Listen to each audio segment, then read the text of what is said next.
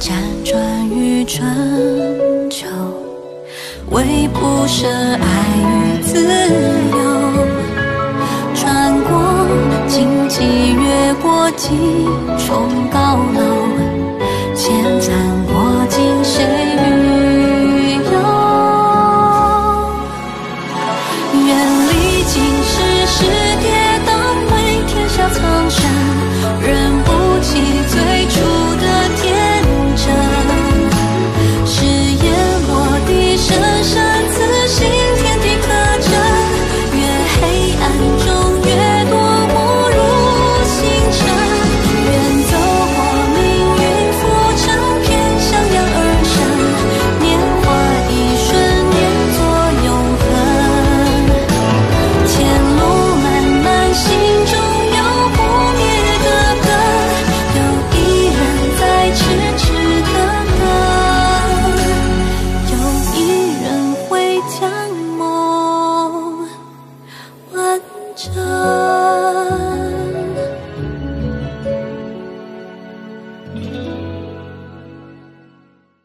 加盟同程旅行，开旅游品牌实体门店，轻松创业，梦想变现。同程旅行邀你收看《灼灼风流》。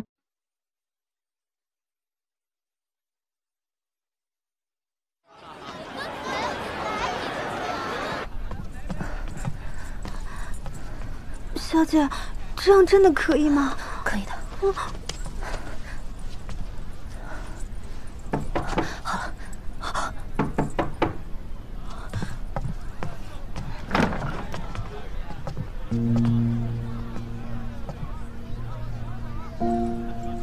见过公子。且慢，请帮我和云姑娘倒杯茶吧。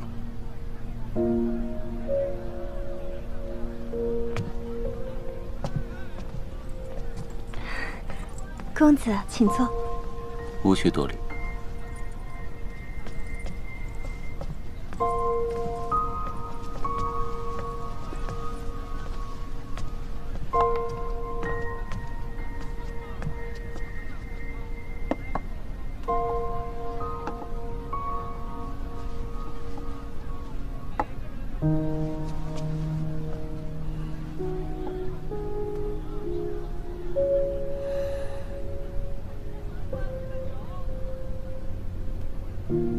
这茶闻着像是半塔嫩芽。公子竟识得这乡野小弟的茶，却是我第二次饮这茶。犹记当年挚友生辰大宴上，他替我斟茶，笑谈说此生别无所求，有妻女在畔，有国命在身。想来这挚友对公子十分重要。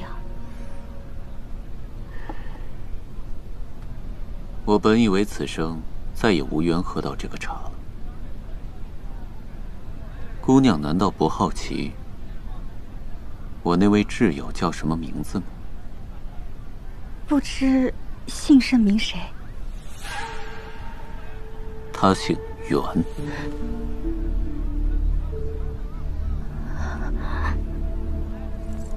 姑娘，我再去后厨去催那几道小菜。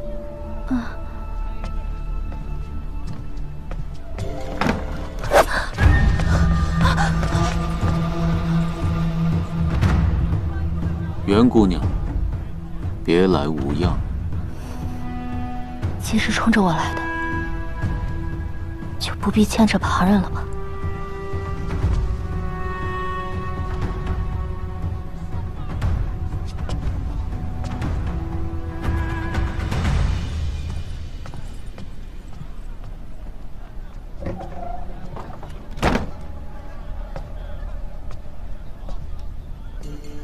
定王殿下，你这招移花接木，甚是高明。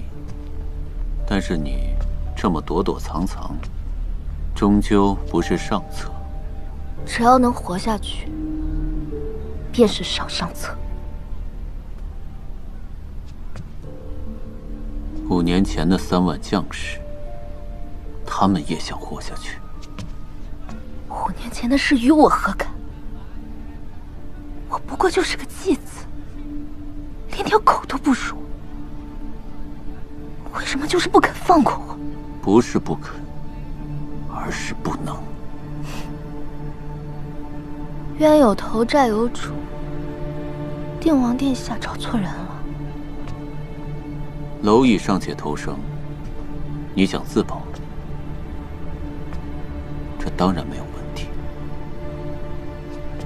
苟且偷生之人，可不止我一个吧？带王爷先走！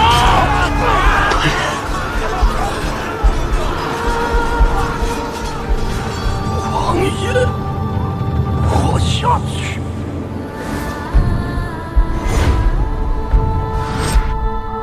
你说的不错。那您这般高高在上的指责我，岂不可笑？可笑也好，苟活也罢，该讨的公道，我一定要讨回来。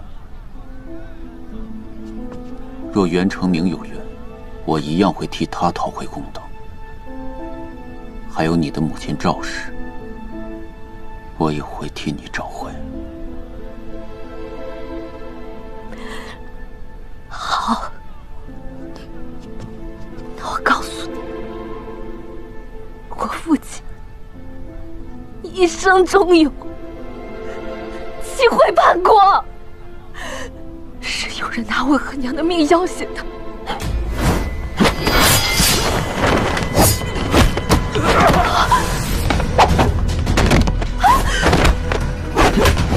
王爷，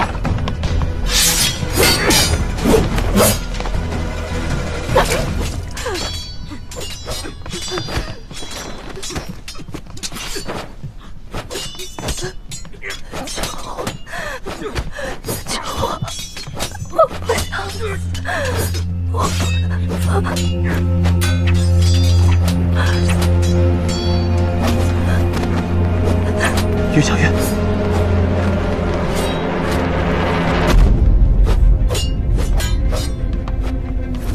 有毒！王爷，你先走。守住云翔月的尸体，别碰他的血。是。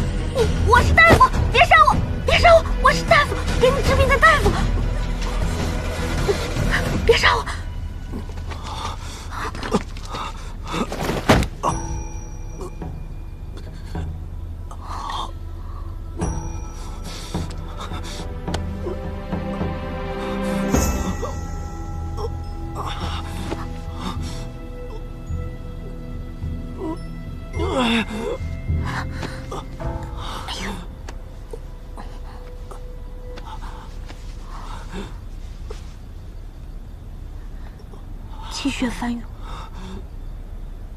，40中的催情之药，经络之中多有瘀滞，像是陈年旧伤留下的病根。这小晴宫的妈妈也太不识人了，年老色衰又伤得这么重，她还用药逼你接客啊？哎呦，来，你先闻闻这个。它可以减轻你身上的燥热，对睡眠也有助益的。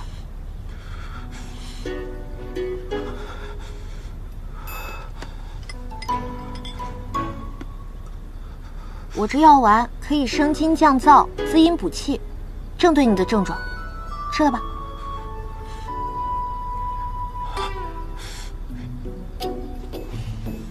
命是自己的，不想要算了。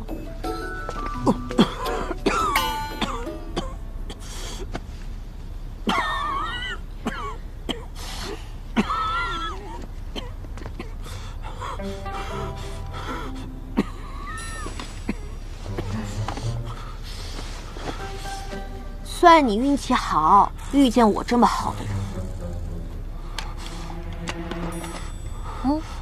你看，你看，看，疑神疑鬼的，这下放心啦。来，吃。拖去中医，我帮你施针。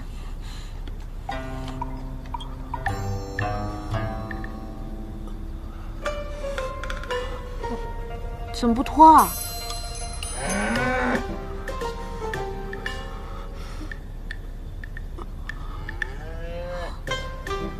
这客人能看，大夫倒不能看了。那你把我当客人好了。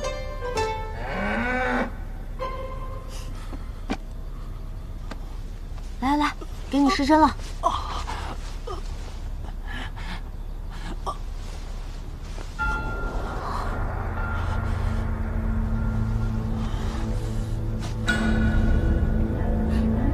血库。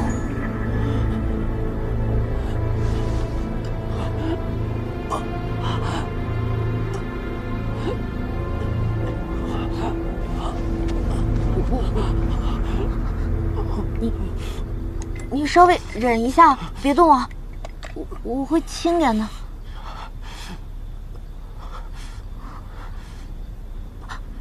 可能会有些疼，你稍微忍一下啊。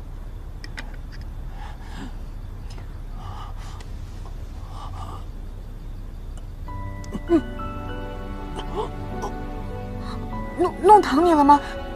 我会轻点的，我会轻点的。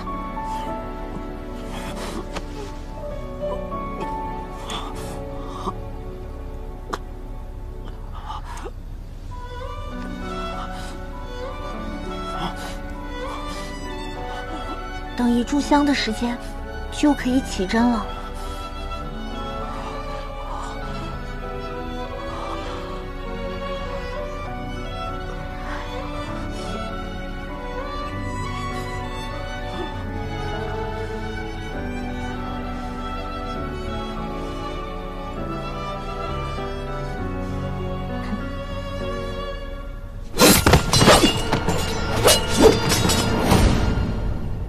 你守住他，我去找王爷。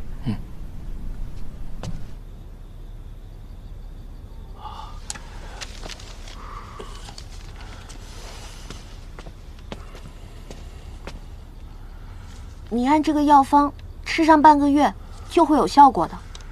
你这一身的老伤，下雨落雪时是不是会骨节疼痛啊？平常可要多注意保暖。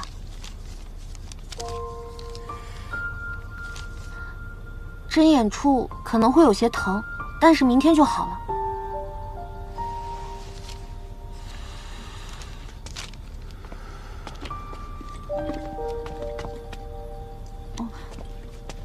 你要是身体出了什么问题，可以去花巷找我。松韵姐姐知道我的住处。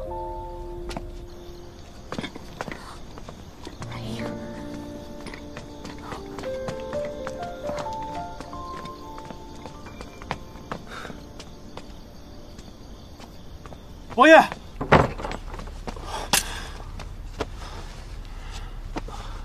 属下来迟。想不到，本王家人长得像一个小官儿。刚才出去那人说的，我去杀了他。回来，王爷，刺客全服毒自尽了。死尸。咱们找了袁成明这么多年，近日突然有了线索，而这个线索的指向点居然埋伏了死士。奇怪的是，王爷走后，他们并没有追击，反而是一门心思想夺云想月的尸体。想取我性命的不是死士，而是云想月身上的毒。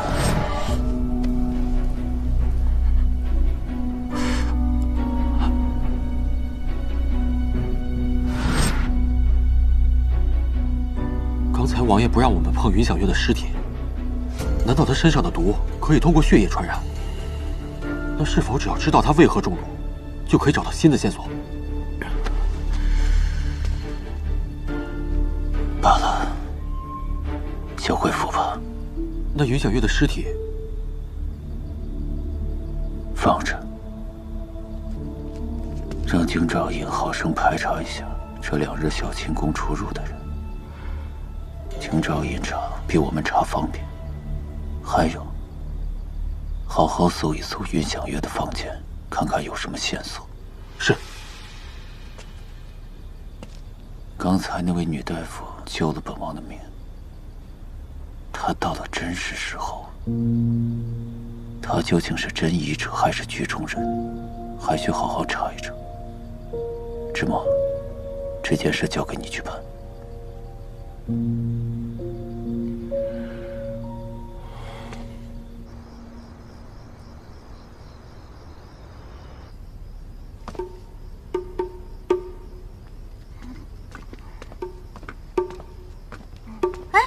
居丽，你怎么站着睡着了？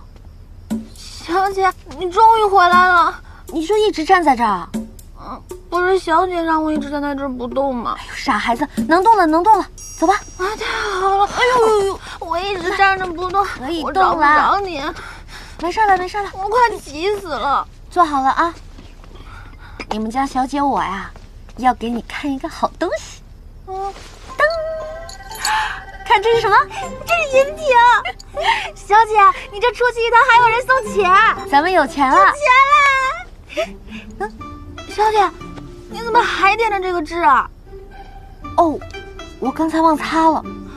不行的，我去打水给你擦一下。你这克夫痣，万一克了我怎么办呀？克夫痣，克夫痣，你是偶像过吗？傻孩子。那我给你打水，你洗漱一下。你太累了。你慢点。慢点，慢点。好。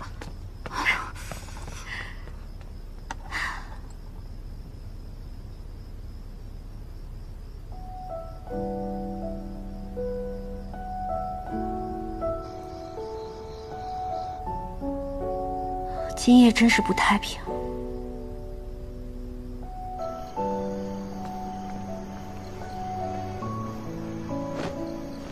王爷，加件走吧，别着凉了。涿州那边情况怎么样了？核心已带飞鹰小队赶往天童山，应该马上就会有消息。还有一件事，1刻钟前，云想月的侍女突然吐血身亡，看症状是中毒。这下手够狠的，连他都不放过。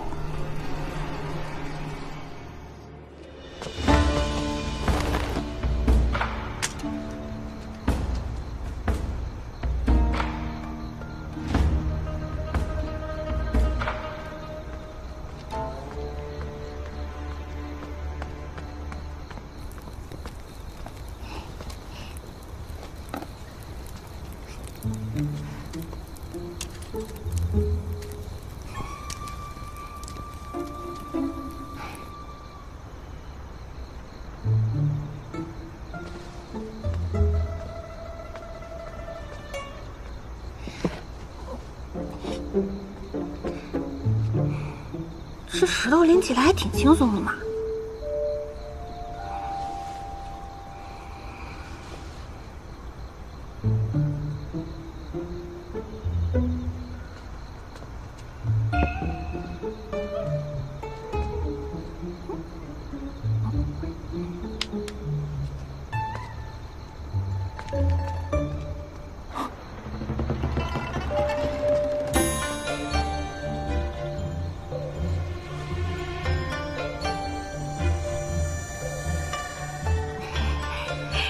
可以，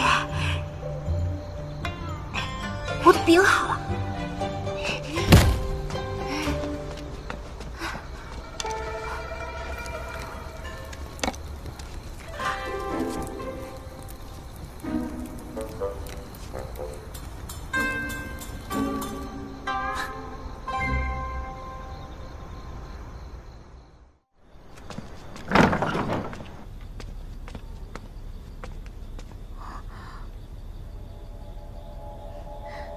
你受伤了吗？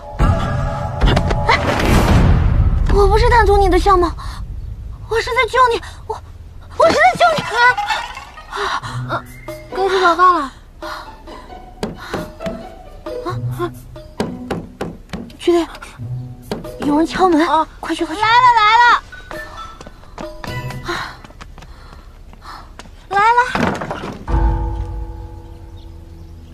你们是？慕灼华住在这儿吗？哎，大人，我就是慕灼华。行，跟我们走一趟吧。让！哎，我凭什么抓人？我们又没有犯事。昨夜小秦宫发生了命案，所有去过那的人都要接受审问。哦，没事，别担心，我就是去配合查案，问个话就回来了啊。小姐，那你一个人可千万要小心啊。宫门断案一定会公正清白，对吧？我很快回来，放心。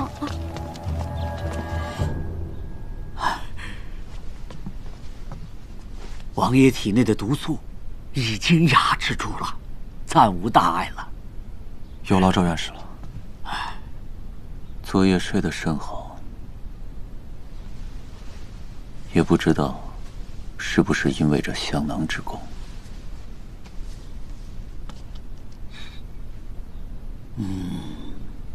这香囊除了有常用的檀香之外，还加上了丁香、石菖蒲和龙脑，不仅能宁心静气，还有助眠之效啊！王爷，尽可放心使用。好。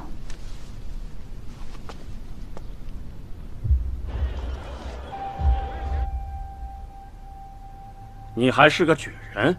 是，大人。还真是个读书人。你一个女子，大晚上去小秦宫做甚？回大人的话，我是去小秦宫出诊的，小秦宫的宋韵姑娘可以为我作证。把事情前后交代清楚，若无可疑之处，本官自然不会为难你。昨夜大约戌时，小秦宫的宋韵姑娘寻我去救人，我便收拾了药箱，同她一起去了。从我住的地方走到小秦宫，大约需要1刻钟的时间。那你可知，经你诊治的云想月姑娘，昨晚中毒身亡。云姑娘，她竟然死了！这时机这么巧，是不是你趁机下的毒？这花魁年年都选，但你这身子，花魁年年都选，但想阅读的头盔的机会，只有这一次。穆举人，凶手是不是你？大人明鉴，我离家远行也是为了进京赶考，此番也是我第一次到定京来，而且与云姑娘，我们只有昨日一面之缘，无冤无仇，我没有理由害她。哦，那你可曾见过什么可疑之人，听到什么可疑之事？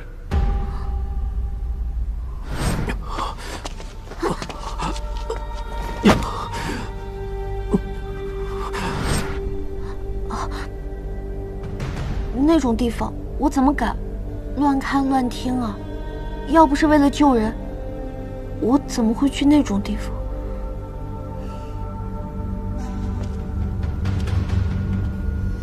赵院士，本丸这儿有一个药方，你看看。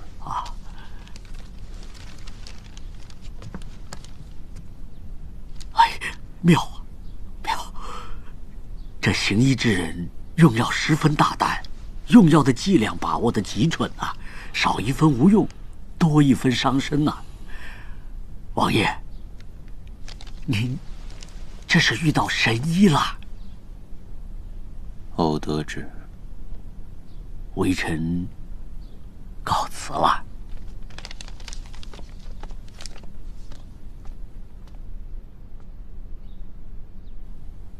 这么看来，这药方还颇有当年太医院的手段。就是那些没能救回皇叔的母妃，后来通通被砍头的庸医。晨儿，你遇事总是那么容易偏激。医者就该胆大心细，若是畏首畏尾，下一些不痛不痒的药，小病还行，逢上大病，又该如何？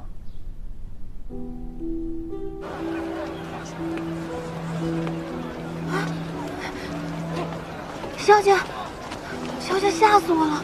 你没事吧？没事没事，我特怕他们对你大刑伺候。不会的，你们家小姐我好歹也是个见官不跪的举人，他们不会轻易对我用刑的，只是把我叫去问了问话而已啊，放心吧。那就行。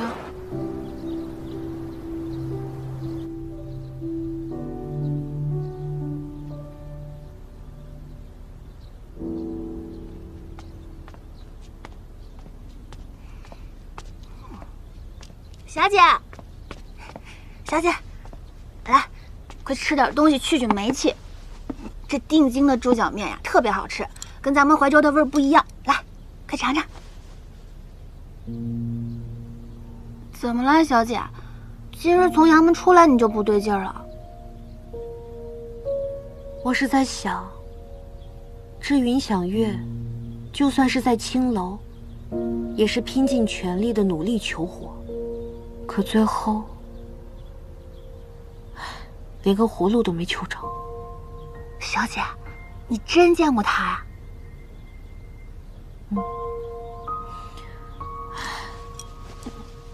他好苦啊。那小姐，你是不是知道那花魁是谁杀的？我跟你说，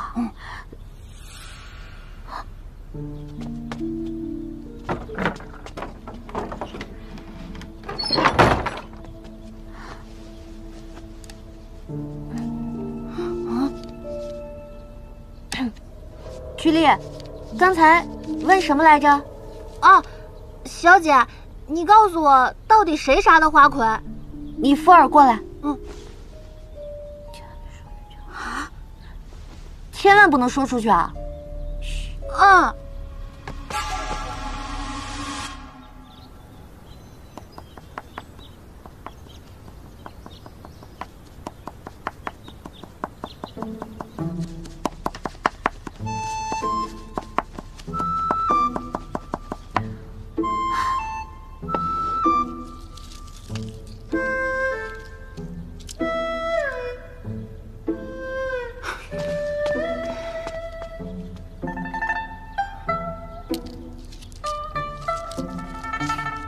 居丽，你歇会儿吧。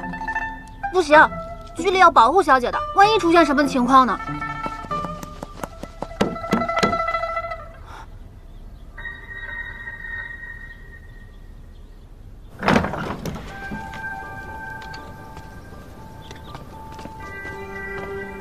穆姑娘，麻烦您跟我走一趟，有个病人要见你。你是谁？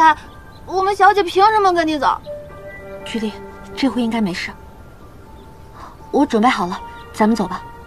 不行，小姐，你带我去吧，我一定会保护你的。我力气大，有我在你会安全一点。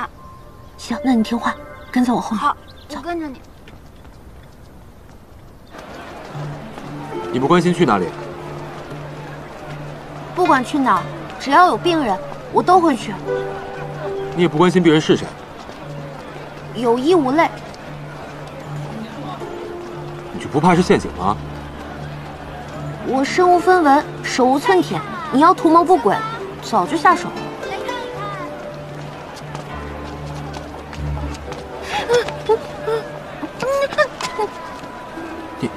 你就真没什么想问我的？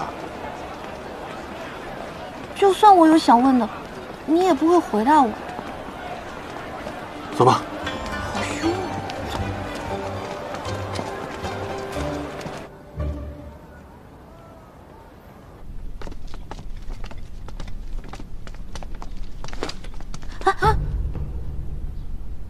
啊！哦，居丽，那你在这等我。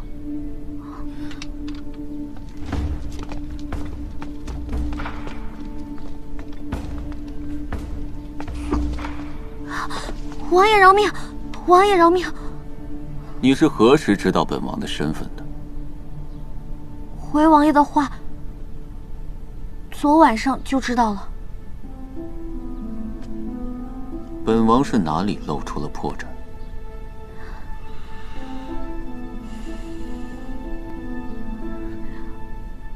回王爷的话，其一是王爷手上的茧子，王爷的茧子在虎口和掌心，这是常年用枪、刀、弓箭才会留下的痕迹。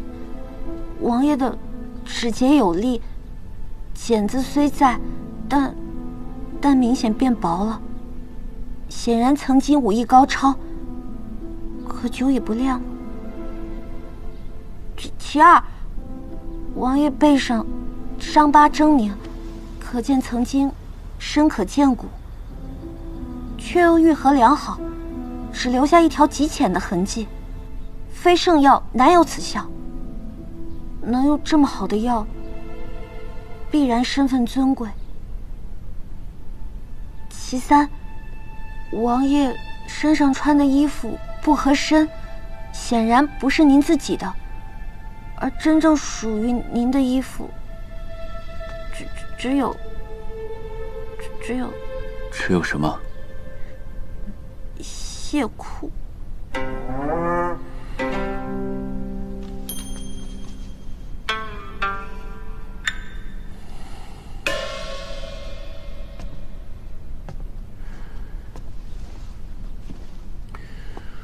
你接着说。王爷的亵裤所用面料是贡品，乃江南绸缎庄所出，能用者屈指可数。还有您身上的熏香，是千金难买的伽罗香，南朝奇珍，可安神镇痛。综合以上4点，这全天下只有一人可满足。这么说，你早就认出本王的身份，故意在本王面前演戏。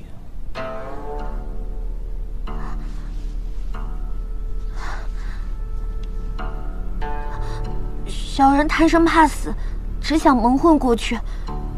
想来定王殿下心存仁厚，是不会对一个心地善良的大夫赶尽杀绝的。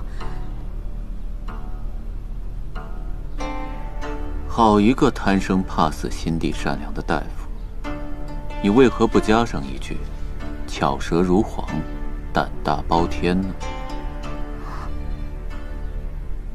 你既然装作没认出本王，那为何京兆尹问你话的时候，你却故意隐瞒了在柴房见到本王一事？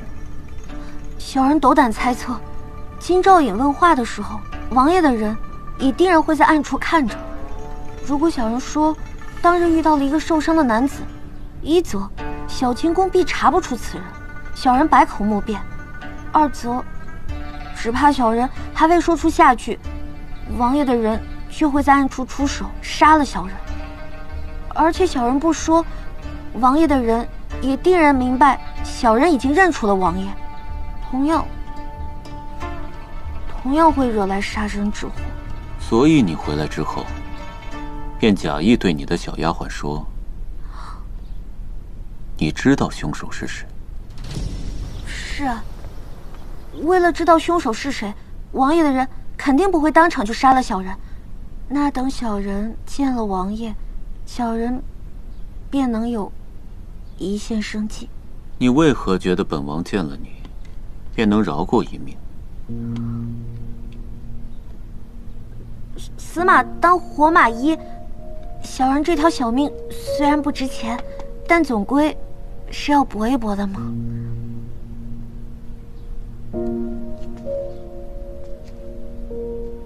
那你如此聪明，何不猜猜，能不能活过今日啊？王爷昨日没有杀小人，小人便知道王爷定是宅心仁厚。小人为人很老实的，出入小清宫无非也是为了混口饭吃。王爷驻守边疆多年，最知民生疾苦，定能理解小人的不易。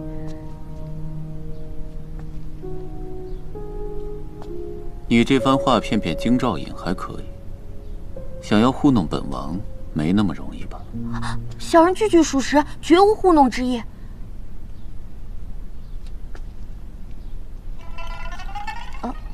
小人看王爷的面色，好像比昨日好上几分，许是小人的药还是有点用处的。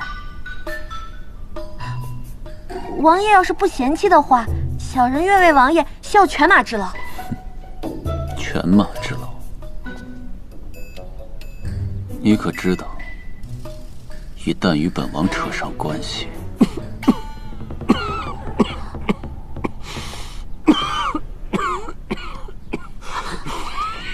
王爷，王爷，王爷，按压痰中穴可以暂缓王爷的咳喘胸痛。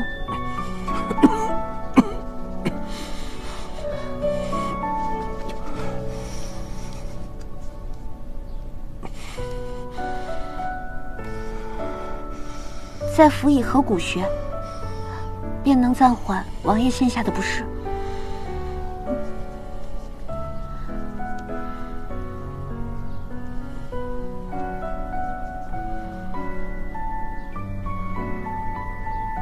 你倒是义者仁心，也不在乎世俗之见。昨日在柴房，小人要是在意这些俗事啊，那恐怕王爷今日许是没有力气再审小人。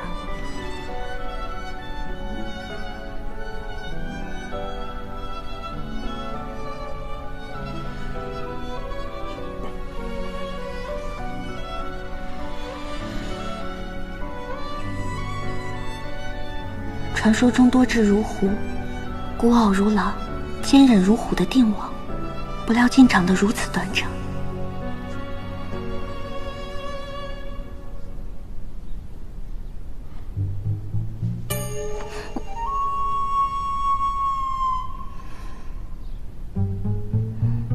你在想什么？小人什么也没想。不要在本王面前耍花枪，小心掉脑袋。小人在想，王爷生得真好看。是小人有眼无珠，油嘴滑舌，生了一副老实模样，心眼却不少。那是王爷不了解小人，以后自然就知道了。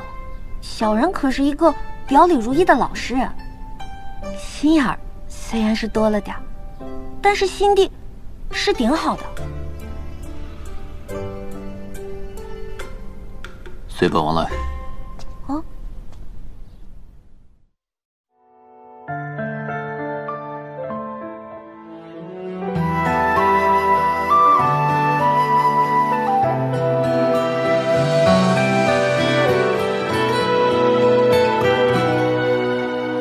念念不忘，情未了，在耳鬓撕咬，回忆出了脚，无处停靠。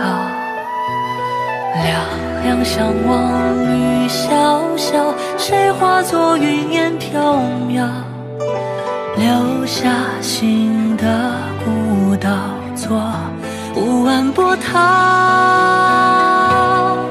明明你知道，明明我明了，明明爱锁在眼底缠绕，为一个拥抱，用一生灼烧，在千帆过尽里寻找。明明你知道，明明我明了，明明人生生世死缠绕，为一颗心跳，用天荒凭吊，永不离散，我们早说好。